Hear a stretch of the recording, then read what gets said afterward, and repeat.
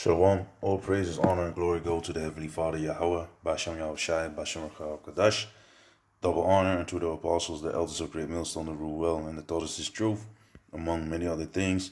And salutations to those sincere Achim out there that are going out on the highways and hedges, prophesying the downfall of this wicked kingdom, and that are out there, waking up the so-called Negroes, Latinos, and Native Americans, whom are the true Hebrew Israelites that the Bible speaks of, man. We are not a bunch of bywords, named after so-called white people, the Edomites, but we are the 12 tribes of Israel, man. Our forefathers, Jacob. His name is changed into Israel, and through him, through his sons, that's why we are, the 12 tribes of Israel. But, to skip the long intro, let me just jump in a few scriptures because, we living in the last days of the last day, man. This is just the last stretch. You see a lot of people stressed out. You see governments all messed up, but it's all what Yahawashi said, man. If you read, Matthew 24, you're going to read about, wars, rumors of wars. People love waxing cold.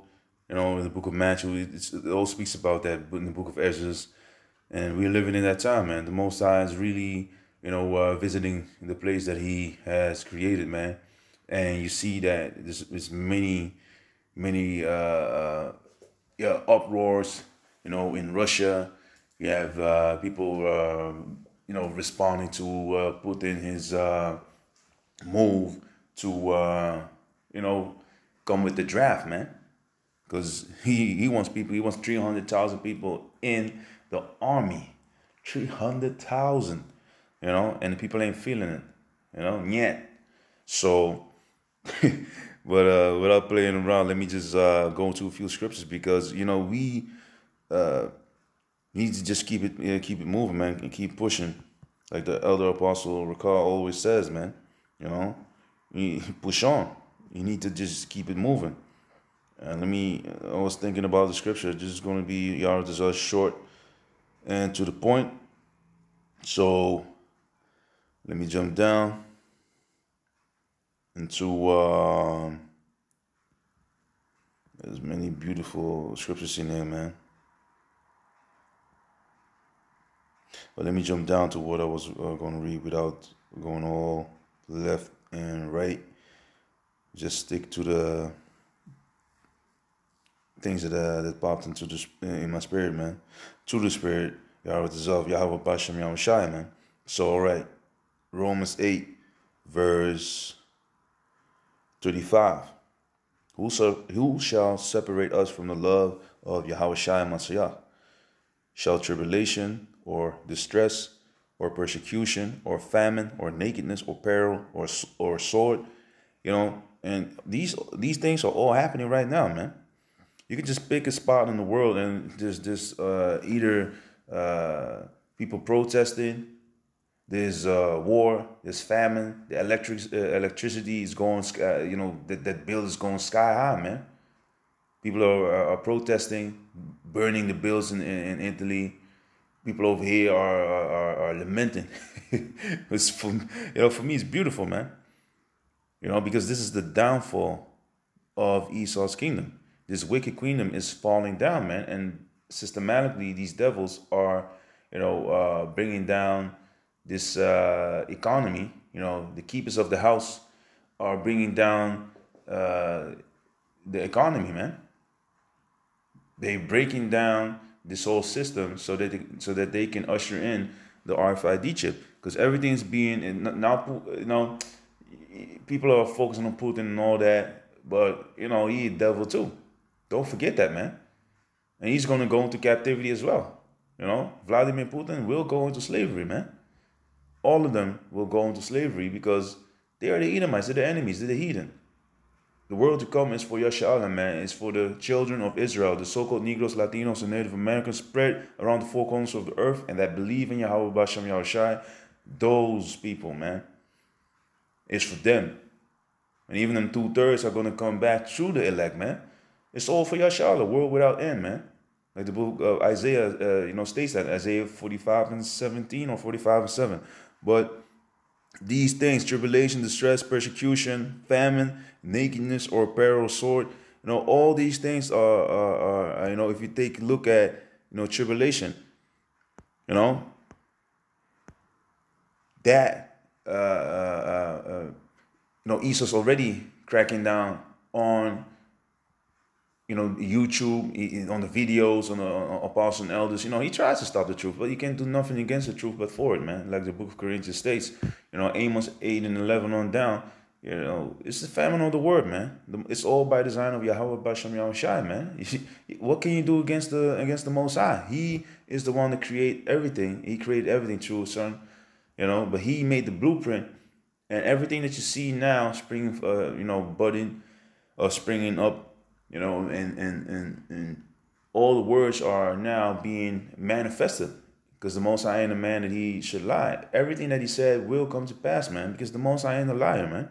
Men lie. The Most High doesn't lie, man.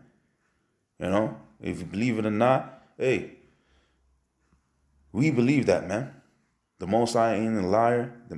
The men that are ruling this earth, they are the liars. Men on the earth are liars, man. We all in this, these bodies, man. These bodies, demons, all types of things that mess up your mind. All types of things that you see on the TV, that you hear on the radio, that you see on the billboards. It's all messing with your mind. Different colors, sirens going off. All that is all these vibrations Esau's bombing you with, to keep you in a certain, on a low vibration, man.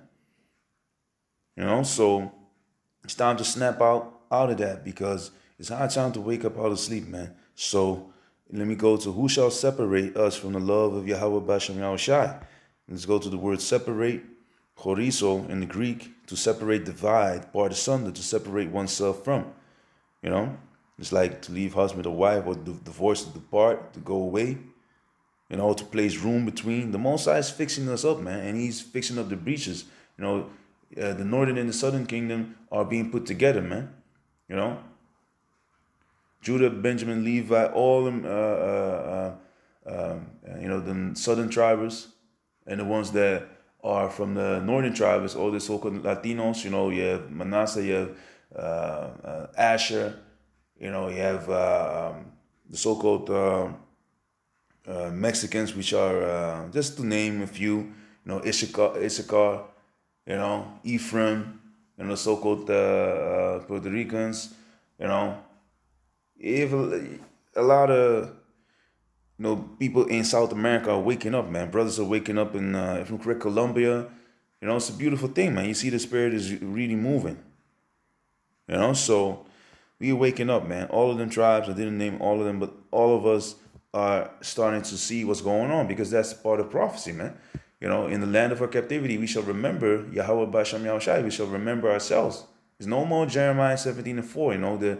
That we are now in the state of being ignorant of who we are and who we should worship first and foremost. Yahawah Bashem Yahawashi. The Most High, He is restoring His people, man. He's making up His jewels. He's gonna fix us up, man. He's fixing us up, but He's really gonna fix us up when He establishes the kingdom through His Son Yahawashi, man. We're gonna rule. We're gonna be beautiful again, man. It's not going to be make America great again. It's going to be make Yahshua great again, man. I don't even want to use that line, but hey, they are saying all types of things. They think that their houses shall continue forever, but it's going to be, they are going to depart and go away into captivity, man. And clean up all of their bullshit, man. So who shall separate us from the love? The word love goes into agape, is affection, goodwill, benevolence, brotherly love, So who's going to separate us from the love of Yahawah Bashem Yahawashi? Tribulation, all these things that they bring upon us. What did the Lord say? If you come to serve the Heavenly Father, you need to prepare yourself for temptation, for tribulation, for persecution, for hardship, man. You need to have patience. Different scriptures all explain these things, man. Having patience means to suffer, to sit through things, man, and watch situations just, evolve while you are being molded by it, you know? Pressing together, pressure. You see? Metaphorically, oppression, affliction. The servant is not greater than his master. The Lord went through many things, man. You know, everyone needs to bear his cross. Everyone has his lot that he needs to fulfill in Yahawah Bashem Yahawashi. You need to go through things to be able to receive, the kingdom of Yahawah Bashem Yahawashi, eternal life. Like the elder apostle Ramla, he said it back in the days, back in the days, like a while ago. Like, what is a few years, a few hundred years with this goddamn devil? Well, he didn't say it like that, but hey, I was thinking about it. What is a few years, with this damn devil in comparisons with forever, with everlasting life? This is a small investment, man. This is a small thing that we have to go through, man. Really. This is common to man. If you think about it, the scriptures talk about it, man. And the Most High will always find a way to, for you to escape to the temptation, man, the hardship. But this is a trial, man, of your mind. Are you gonna show yourself men, faithful? Are you gonna be faithful men and women, doing your best to please the Lord, Yahawah Bashem Yahawashi? Having that faith, man, in that he's going to deliver us, that he's going to keep us in the time to come. Jacob's trouble, while people are going berserk, wanting to be on dope, we are prisoners of hope, man. Not prisoners of dope. These people in the world, they're on opioids, on all types of, GMO weed, all types of crazy shit, man. Drinking themselves till they just totally out of it. And you can drink, but you need to do it, with measure. The scriptures talk about that, man. Of course, you can, get a little bit, high or whatever, concerning the drink, inside joke. Brother always say, like, you get high off this drink, You shouldn't be like sloppy drunk. But hey, everyone has his thing, but hey, drink with measure. Or else you're going to get into maybe quarrels and all that. The book of Sirach speaks about that. But wine is made to make men